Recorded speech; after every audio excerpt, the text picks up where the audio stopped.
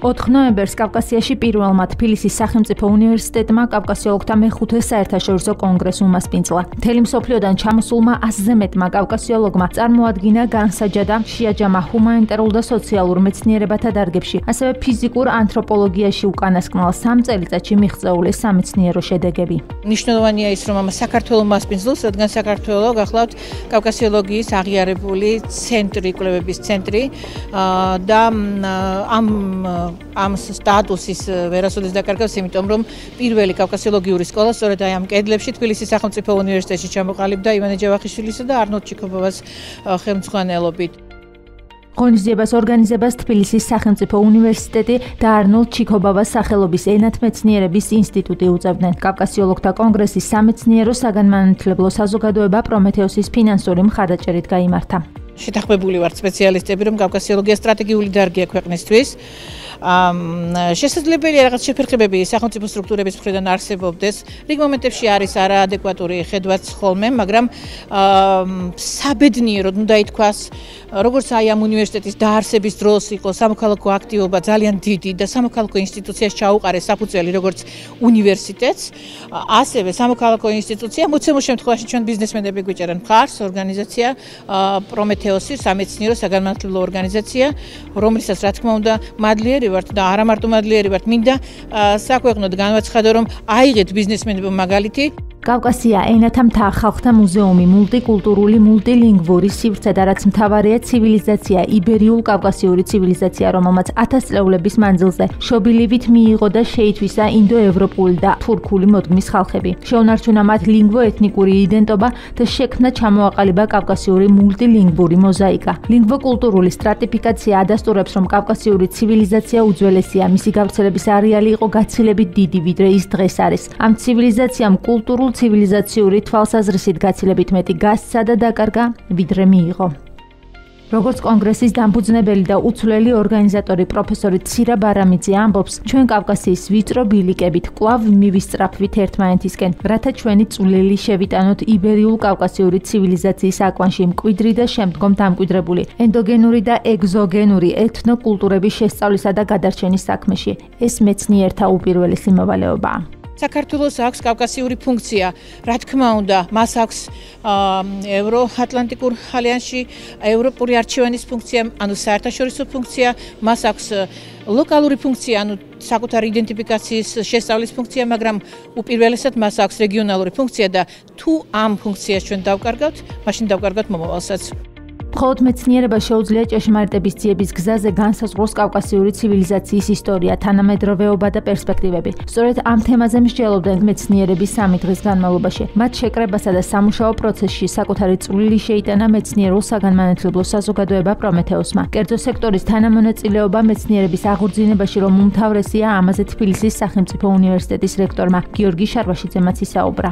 პარტნიორობა საჯარო და კერძო სექტორს შორის არის აუცილებელი, რომლის გარეშეც განვითარება წარმოუდგენელი არის დღევანდელ დღეს და ამდენად მივესალმებით ნებისმიერ ორგანიზაციას, რომელიც მიიღოს მონაწილეობას მსგავსი ღონისძიებების დაფინანსებაში, მხარდაჭერაში ნებისმიერი ფორმით, იმიტომ რომ ეს არის მომავალი განვითარება ჩვენი მეცნიერების და ეს არის ის, რაც უნდა აკეთოს საქართველოს.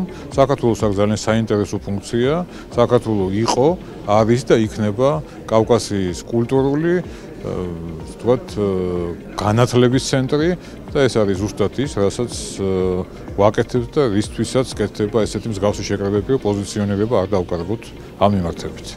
თბილისის სახელმწიფო უნივერსიტეტში მოღვაწე მეცნიერების ნაწილს პრომეთეოსთან საქმიანი თანამშრომლობის გამოცდილება უკვე აქვს. თითეული მათგანი ხაზგასმით აღნიშნავს ჩვენი ორგანიზაციის უკვე ჩამოყალიბებულ ფუნქციასა და როლს ქართული მეცნიერებისთვის წინსვლის ხელშეწყობაში.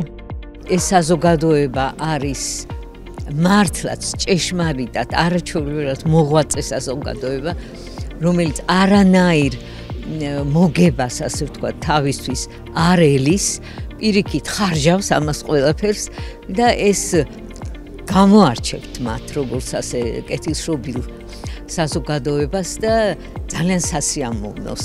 და რა თქმა უნდა, პრომეთეოსი, რომელიც აი ასეთ წამოწყებებსა და ინიციატივებს აფინანსებს ძალიან მნიშვნელოვანია, მით უმეტეს დღეს, როდესაც ასე უჭირს მეცნიერებას, საქართველოში ყველას უჭირს, განსაკუთრებით მეცნიერებას და დიდი მადლობა მას ასეთი მხარდაჭერისათვის. სპეციალურად კავკასიოლოგთა მეხუთე საერთაშორისო კონგრესისთვის საქართველოში ჩამოვიდა პრომეთეოსის დამფუძნებელი ლაშა ლატარია. პრომეთეოსის 2019 წლის პროგრამაში შედიოდა კავკასიოლოგთა საერთაშორისო კონგრესის დაფინანსება, იმიტომ რომ ეს არის ერთ-ერთი უმთავრესი თემა, რომელიც არის ჩვენი საზოგადოება პრომეთეოსის, ასე ვთქვათ, გენერალური ხაზი, კავკასიოლოგური კვლევები და ამ კვლევების შედეგების მსოფლიო არენაზე გატანა არის საზოგადოება პრომეთეოსის ერთ-ერთი უმთავრესი მისია. ეს არის მეცნიერების, განათლების და განვითარების საფუძველი. ამიტომ უნდა მოხდარიყო ამ კონგრესის ფარგლებში დისკუსია და მომავალი გეგმების განხილვა. ორგანიზაციის დირექტორმა პაატა ეჯიბიამ კი შეკრებილ მეცნიერებს სიტყვით მიმართა და მხარდაჭერასთან ერთად ის ორი ახალი პროექტი გააცნო, რომელთა განხორციელებაც პრომეთეოსის უახლესი პერიოდის სამუშაო გეგმას წარმოადგენს. სიმბოლურია ჩვენი ორგანიზაციის სახელწოდება და დღევანდელი კონფერენციის თემატიკა. საზოგადოებისთვის ცეცხლის, ანუ იგივე განათლების მომტანი პრომეთე განრისხებულმა ღმერთებმა ხომ სწორედ კავკასიონის თემს მიაჯაჭვეს.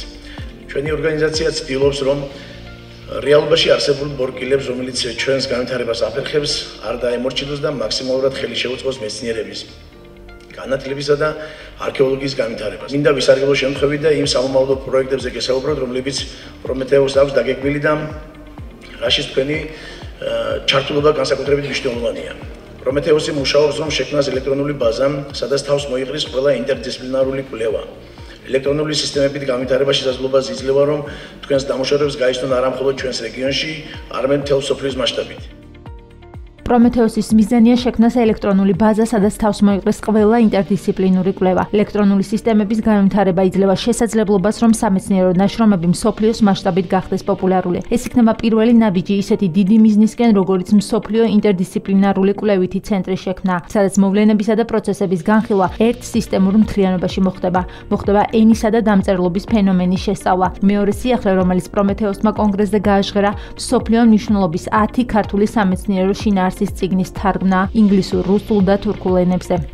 ორი საკითხი გამოკვეთა, რომელიც ძალიან მნიშვნელოვანია დღევანდელი ქართული მეცნიერების განვითარებისთვის. ეს არის 10 მნიშვნელოვანი წიგნის, რომელიც უკავშირდება საქართველოს და ზოგადად კავკასიის ისტორიას და მის დამწერლობას, გამოცეს მრავალ ენაზე, ყოველ შემთხვევაში ახლა გათვლილია ინგლისური, რუსული და თურქული ენაზე, რომ წარმოჩნდეს საქართველოს მნიშვნელოვნად. მეორე საკითხი მულტიდისციპლინარული კვლევითი ცენტრის დაარსება, ეს არის რეალური და საჭირო უკვე, რამდენადაც მსოფლიოს უკვე კვლევები მიმდინარეობს სხვადასხვა საკითხზე და ეს საკითხები უნდა გაერთიანდეს ერთ ცენტრში, რადგანაც წარმოჩნდეს საქართველოს როგორც მნიშვნელოვანი სამეცნიერო პოტენციალის მქონე მსოფლიო ასპარეზზე. მულტიდისციპლინარული რა თქმა უნდა ძალიან კარგია.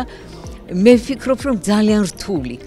უფრო რთულია ალბათ ვიდრე ეს თარგვანის ბიბლიოთეკა ეს ხო და ნუ რა ვიცი მთელი გულით უსურვებ მე, იმიტომ რომ ჩვენი იმედია ესა და მთელი გულით უსურვებ ამ საზოგადოებას ყოველნაირ წარმატებას, იმიტომ რომ ისინი არიან აი მონდომებულები პირუთვნელი კვლევებისათვის და პირუთვნელი შედეგების მისაღებად. უკვე შერჩეულია 10-დან 1 წიგნი ქართული ანბანის რაინდად წოდებული რამაზ პატარიძის ქართული ასომთავრული. ნებართვა წიგნის თარგმნასა და საზღვარგარეთ გატანაზე პრომეთეოსმა 92 წლის მეცნიერისაგან პირადად მიიღო. რამაზ პატარიძის წიგნთან დაკავშირებით აქცია პრომეთეოსმა ახლო წარსულშიც მოაწყო. 21 სექტემბერს მოსკოვში რესტორან ლაკადას და მის მიმდებარე ტერიტორიაზე დასასვენებელ ზონაში მოწყობილ ღვთისმშობლობისადმი მიძღვნილ ქართველთა შეკრებაზე პრომეთეოსმა სწორედ ქართული ასომთავრულის გავრცელება უზრუნველყო. ახლა პრომეთეოსი 2 წლის იუბილესთვის ემზადება. მიუხედავად პატარა ასაკისა, ორგანიზაციამ არაერთი მცირე თუ დიდი მასშტაბის პროექტი განახორციელა მეცნიერების, განათლებისა და არქეოლოგიის განვითარებისთვის. ორგანიზება გაუკეთდა და ჩატარდა შეხვედრები მოსკოვში, პარიზში, ბერლინში, მიუნხენსა და ათენში მცხოვრებ ქართველებთან. გამოსცა ქართველი და კავკასიელი მეცნიერების წიგნები, დააფინანსა ჟურნალი ქართველოლოგიის გამოცემა. აქვს საკვირაო სკოლა, სადაც მომავალი თაობა იზრდება ქართული ცნობიერებით. გეგმავს ურთას მთაზე მასშტაბურ არქეოლოგიურ სამუშაოებს. ჩართულია ქველმოქმედებაში და ეს პრომეთეოსის განხორციელებული საქმიანობის სრული ჩამონათვალი არ არის. წინა არაერთი დიდი პროექტი და მიზანია, რომლის განხორციელებაც მხოლოდ ერთ იდეას ემსახურება და ამ იდეას საქართველო ქვია.